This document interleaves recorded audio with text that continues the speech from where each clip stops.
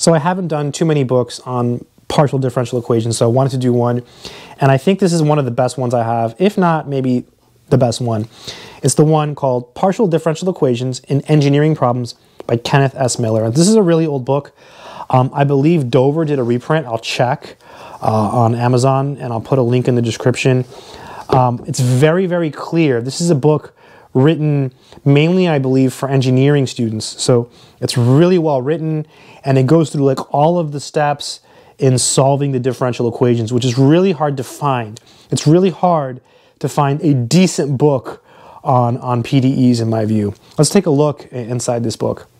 Look at this. This is an ex-library book, property of U.S. Army. So you see here, you have the old library cards. So old school. Oh, what's this? Look. 1957. So this is from I have to smell it. Wow. Wow. I wonder if that pen is from 1957. I know this says 1957, but I don't know if that was written then, right? Maybe the book was in the library for a long time, and then someone, you know, checked it out after that. No more information here, no names or anything. Nothing interesting we can, you know, be stockish about. Like sometimes you see people's names written in books and they're famous. I have a topology book, and I looked up the guy who signed the book on the internet, and he was like some famous guy who worked for the Department of Defense. I was like, whoa, really, really cool. So you never know what you'll find in these old books, right? Who used to own them? Fun times. There's the inside cover, Partial Differential Equations in Engineering Problems. Oh, this book smells so good. Kenneth S. Miller, PhD. Prentice Hall, 1953. Wow, that was a long time ago. Like, so much history in this book. Here is the preface. I'll just let you read it if you like as I talk, but this book is mainly written for engineers, and really the only prereq to this book is that you know differential equations. So if you've taken differential equations, in theory, you can just jump into this book. You're ready, right? You can do it. It's just going to take a little bit of work, but if you get stuck reading this book, just remind yourself that this is like one of the best of the best. So keep at it, right? This is probably, again, it's probably one of the best PDE books I have. Here's the table of contents, and it's pretty standard when it comes to topics in PDE books. I have another book on PDEs that I used. It's the one by Strauss, and I think this is so much better than the Strauss book. It's just easier to read. The examples are a little bit cleaner. I think Miller does better. Like, he shows more steps, right? He gives you more of the details in the derivations and in the solutions to the DEs. And here's the rest of the table of contents. It's not a very big book, and you know, none of the PDE books I have about 5 or 6, aren't that big either. They're all pretty small. I mean, this is a pretty small book. It's not a huge book. So this is the beginning of the book. He talks about derivation of partial differential equations. So he goes through and gives some motivation. It's really well written, by the way. It lays really flat, and he goes through some more stuff there. It's a really good read. If you want to learn PDEs, this is like a great book. This is one of the best chapters in the entire book. It's his treatment on separation of variables. He does a really good job with this. So he basically goes through all of the steps and explains everything in a really, really clear way. Let me turn the page to show you. So for example, here he does the solution of the vibrating string problem, and he goes through all of the details very, very carefully, right? He explains all of the motivation behind all of the steps.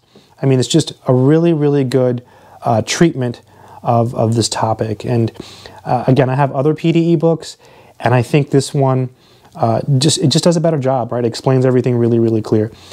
Maybe it's because it's not written for math majors. I mean, I'm pretty sure this book is written for, like, you know, engineering majors. So it's all about, like, you know, this is the problem and this is how you solve it. And then he also does explain, like, a lot of the physics and a lot of the intuition too, but there's not a lot of proofs in this book. This is not a book for proofs. Here's just a random page on Fourier series. So he does a good job here going through all of the conditions, and here he uses the orthogonality conditions to force some things to be zero.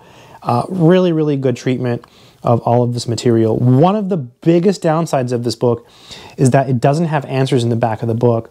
So for example, the book by Strauss does have answers. However, there's typos in those too, so it's not perfect. So even though this book doesn't have answers, it's still worth getting simply for the examples you have, like this one and the one I showed you earlier about separation of variables, having examples like that is priceless, especially in a subject like PDEs.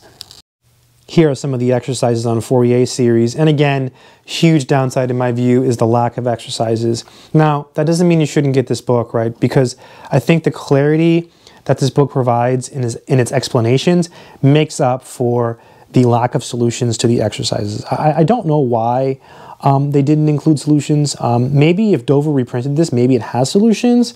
You should check. I'll leave a link in the description because I'm pretty sure it was reprinted, but chances are there won't be solutions in that version either, unfortunately. Overall, I think this is probably one of the easiest, if not the easiest to read book on partial differential equations. The big downside in my view is the lack of solutions. That is like the worst part. And you really want to be able to check your answers. Like if it was proofs, usually you know if your proofs are right, but some of these PDEs, they're really long and you go through this long computation and it's just nice to have some confirmation. Like, did I do it right? Especially when you're just learning. I mean, with proofs too, but I remember that was a particular struggle for me when I took PDEs. I used the book by Strauss and it had solutions, but not all of them, and some of them had typos, and that was a big struggle. So having no solutions is a pretty big downside. Nevertheless, this one is so much easier to read than books like the one by Strauss that if you're trying to learn PDEs, I think you should get this book. You can probably get an old copy like mine used. That'd be really cool. You can find an old one. I mean, look at these pages, just so awesome, so yellow. Or I'm pretty sure Dover reprinted it, and I'll put a link in the description so you can check it out there as well. I hope you've enjoyed this video. Make sure to share, like, and of course, subscribe. Take care.